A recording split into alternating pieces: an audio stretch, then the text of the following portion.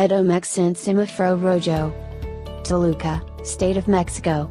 Governor Alfredo del Mazo announced that the Mexican entity will continue with a red epidemiological traffic light due to the high rates of infections and people hospitalized for SARS-CoV-2. We have exceeded the all-time highs that had been presented in June of last year, Del Mazo said.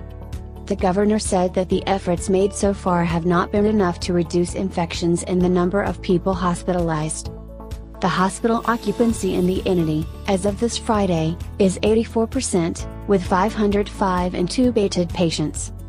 These are the highest numbers of hospitalized people and intubated patients so far in the pandemic, he said.